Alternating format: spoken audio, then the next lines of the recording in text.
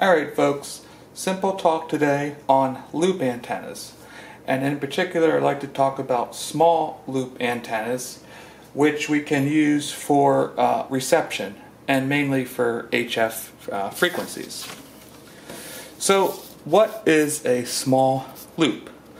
Well, by definition it's obviously a loop of wire, and the circumference or length of the wire has to be less than or equal to 10% of the wavelength.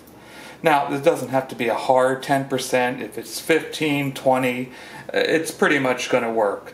The point is the length can't be a wavelength long or integers wavelength long. The general rule of thumb is it performs like a small loop antenna if the length of wire that makes the loop is less than 10% of the wavelength that you're interested in. And generally these are used for receiving only. They do not make very good antennas for transmitting, but they make great antennas for receiving. And here's kind of an idea. So you have a radio station or some signal that you want to pick up, and the loop has to be in the same plane and pointing at the source of the antenna.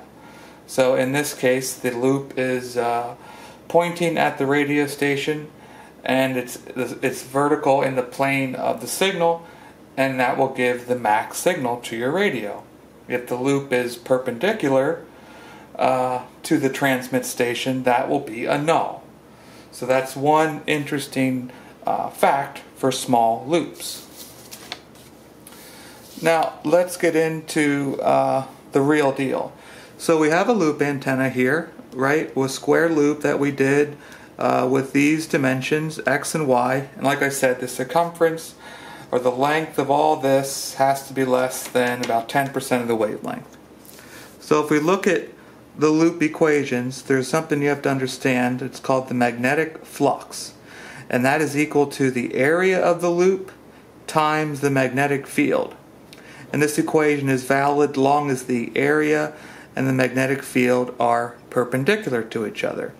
So if this is the radio signal here, you would have the loop this way, and remember the magnetic field lines essentially circle around the transmitting antenna. So that would make the magnetic fields basically coming out of this page. So clearly the area, that, and the magnetic field, which is again would be coming out of this page, are perpendicular. So this equation holds. Well, area we can replace with x times y, and b is, for radio waves anyway, the magnetic field is going to be a time varying function, and that is the basic principle of radio waves. They have an electric field and a magnetic field, which are both time varying. They're not static. Alright, so hopefully you guys are getting that. And so again, this is our loop, this is the flux equation, this is it in details. Now the voltage or the EMF induced at those two terminals, okay, is going to be equal to essentially the derivative of the magnetic flux with respect to time. So we can see that we're going to get more voltage or more signal when the area of this loop is bigger. So if you're interested in making a receiving loop, it is generally, if you're interested in weak signals, you want the area of that loop to be pretty close to the max. And again, the bounds are that the length of this wire essentially has to be less than 10% of the wavelength that you're interested in. So if you're down at the 80 meter band or the AM radio band, this can be pretty significant. It can easily be 6 foot by 6 foot type dimensions, and it will still fall under a small loop condition. So I just wanted to show you how voltage is induced at these two terminals, because it's basically following this equation. And this equation is called Faraday's law, and my God, it's everywhere, from cassette tapes to AC that's powering your house right now so that you can sit back and watch this video is all thanks to Faraday's Law. Anyway, let's get into my setup here and how I'm using this loop with a SDR radio. So I have the small loop. I generally want to isolate it from the 50 ohm SDR, so that's why I picked this 9-to-1 balun. Kind of assumes this is a high impedance, then it transfers it down to a low impedance for the SDR. And this works pretty good. I would call this an okay setup.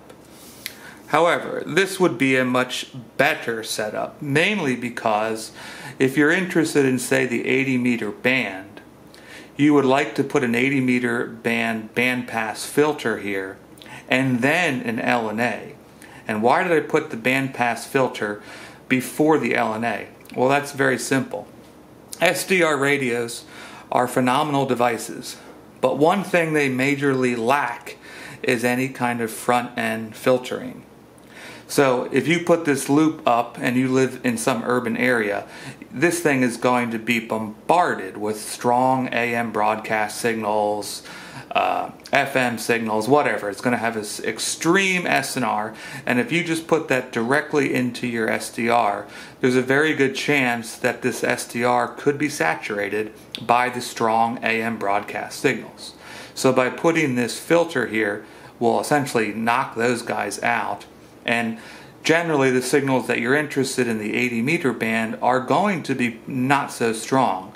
So that's why we put the LNA here. If we put the LNA right here, we would boost up the AM signals, which is what we're trying to not do. So all the frequencies between basically 500 kilohertz to 1.7 megahertz, we're trying to knock out.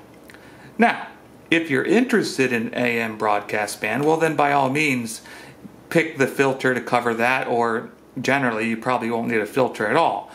But this is still even a very good setup for AM broadcast DX. You know, you set this up at nighttime, and you will definitely hear all the East Coast AM signals. But obviously we're interested in weak signal stuff, so this is the preferred setup. And it works really, really well.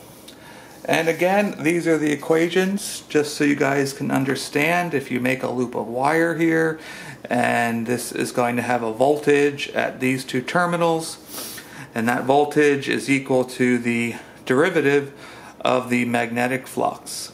So it's pretty evident here, looking at these equations, that if we're trying to pick up weak signals, that is signals that would have a very weak magnetic signal, the only way to increase this voltage is to increase the area of this loop.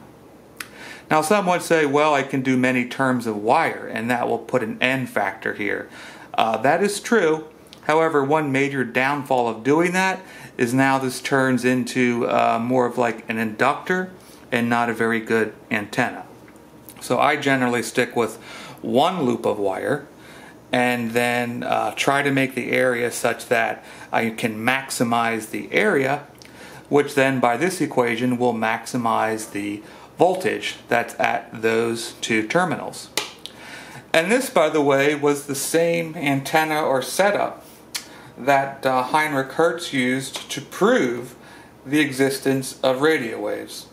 So you can now recreate this and relive history. You probably won't get the Nobel Prize in Physics.